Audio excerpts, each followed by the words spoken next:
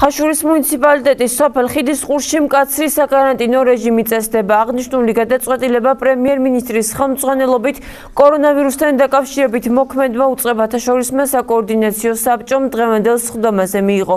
საგანგებო მდგომარეობით დადგენილი შეზღუდვების გარდა სოფელში იკრძალება შესვლა და გამოსვლა.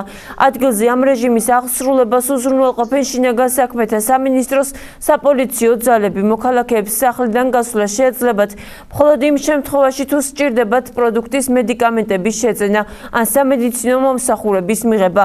ადგილობრივ მოსახლეობას ექნება საშუალება განახორციელოს სასოფლო-სამეურნეო სამუშაოები ჯანდაცვის სამინისტროს მიერ გაცემული რეკომენდაციების დაცვით. ისევე როგორც სხვა შემთხვევაში სოფელ ხიდისყურში საკარანტინო რეჟიმის პირობებში მუშაობის უფლება მიეცემა მხოლოდ საქართველოს საზოგადოებრივ მაუწყებელს.